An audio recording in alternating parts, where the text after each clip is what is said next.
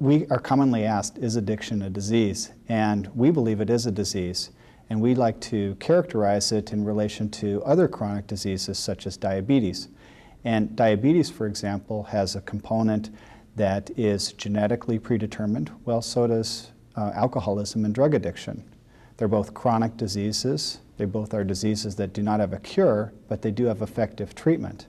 And most importantly, with both diseases, there is elements of patient behavior or patient involvement in their own process of recovery or treatment for the disease that are really important if a person's going to be successful.